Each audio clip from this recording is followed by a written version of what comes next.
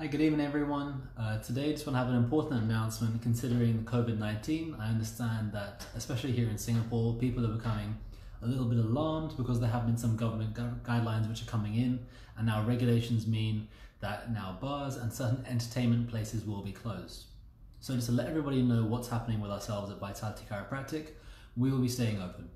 We are committed to our patients and we want to make sure that of course we are there for them and that we can provide them with the service and of course the care that they need.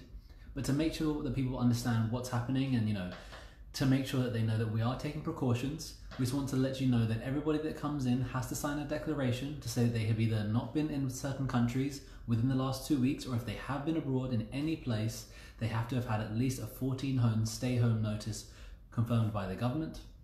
If they've been around anyone who has been contagious or somebody who has been confirmed with the virus, they would also be asked to not come into the clinic within 2 weeks. And the same if they've exhibited any symptoms for themselves, whether it's coughing, whether it's sore throat, sneezing, or anything else which may be suspected to be related with COVID-19.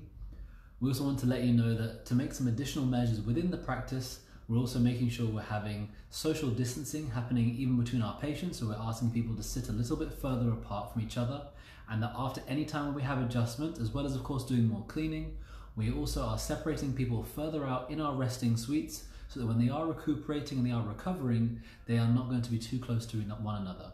We've worked this out. Between the benches is already about 1 meter. However, now we're spacing people further out so that all people are going to have around 2 or so meters between each other.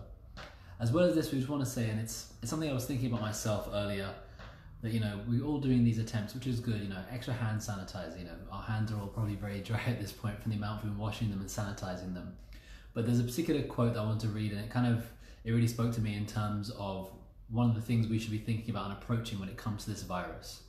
This is actually a quote from BJ Palmer. He's one of the fathers of chiropractic, and he said, "While other professions are concerned with changing the environment to suit the weakened body, chiropractic is concerned with strengthening the body to suit the environment." Now, I'm not saying there's anything wrong with health or medical care. At the moment, medical care is doing an amazing job by really working hard around the clock to help the people that are in need. One of the ways that we can help them, not just helping the sick, but also helping the other people that are working in healthcare, is that we can take the best precautions that we know so that we can defend our health properly. By making sure that we have a strong internal system, that means that we're going to prevent getting sick as much as possible, which is one way that we can all help together, as well as social distancing, to flatten the curve. So making sure that we're eating properly, getting lots of sleep. If you are a chiropractic patient, getting regular chiropractic care and getting checkups. Also making sure you're doing other practices such as dealing with your stress and anything else which can help strengthen the body and the immune system, especially in these times where there can be more potential risk for getting sick. If you have any questions, please feel free to leave them in the comments, or you can of course always give us a call on 8438 9550 and we'll always be happy to help. Stay safe everybody.